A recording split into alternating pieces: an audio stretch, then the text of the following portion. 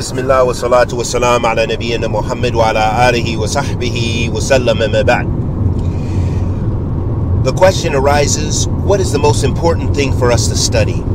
What is the most important thing we should know? What is the most important knowledge that we should begin ourselves with as believers, and we should continue with until the day of judgment, until we pass on from this life? And ayu al-habba, that question can be answered by the very profound statement of Imam Muhammad rahimahullah ta'ala when he said, أعظم ما أمر الله به التوحيد وهو إفراد الله بعباده. He said rahimahullah ta'ala that the greatest thing that a person needs to know is Tawheed, is the oneness of Allah subhanahu wa ta'ala. And it is singling out Allah subhanahu wa ta'ala alone in worship. Meaning all of our worship is directed to Allah subhanahu wa ta'ala. Tawheed, ya ibadallah. Tawheed, meaning understanding that Allah is the Lord and creator of the heavens and earth. Understanding that Allah subhanahu wa ta'ala is the only one worthy of worship, and understanding that He has divine names and attributes which we supplicate and worship Him by those names and attributes, and that they are unique to Allah subhanahu wa ta'ala. And Allah subhanahu wa ta'ala says in this regard, لَيْسَ كَمِثْلِهِ شَيْءٌ وَهُوَ السَّمِيعُ الْبَصِيرُ. Allah subhanahu wa ta'ala affirms in this ayat, He says, لَيْسَ كَمِثْلِهِ شَيْءٌ, that there is no one, nothing that resembles Allah. So Ahl Sunnah, we don't make any resemblance between Allah subhanahu wa ta'ala and His creation, in His divine sifat, His attributes. And Allah subhanahu wa ta'ala, so Allah negates in this ayat that there is nothing like Him. لَيْسَ كَمِثْلِهِ شَيْءٌ وَهُوَ السَّمِيعُ الْبَصِيرُ. And He is the all-hearing and all-seeing. And Allah subhanahu wa ta'ala hears everything. And Allah subhanahu wa ta'ala sees everything. And this is real. This is real, ya ibadallah. And this affirms for us that Allah subhanahu wa ta'ala, He possesses hearing and seeing, but unlike us, as Allah subhanahu wa ta'ala said in the first part of the ayat.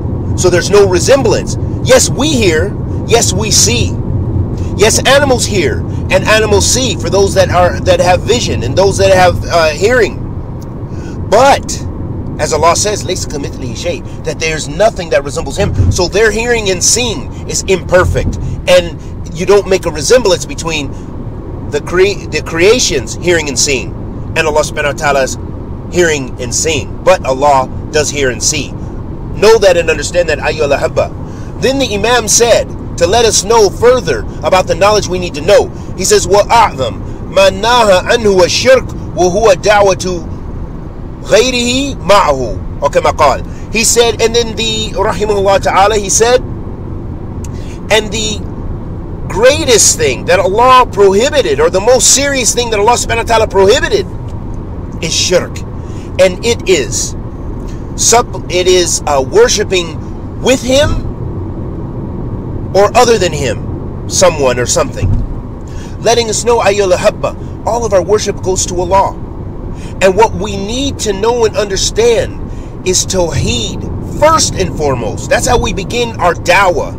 That's how we begin our call to Islam. You don't invite people, you don't say to a non-Muslim, please leave pork, please leave alcohol, please wear hijab if it's a female. No, but you begin your call with calling to Allah and the worship of Allah subhanahu wa ta'ala. Then when they're blessed with Iman, if Allah favors them with Iman, they begin to practice the other things and stay away from the things that are prohibited.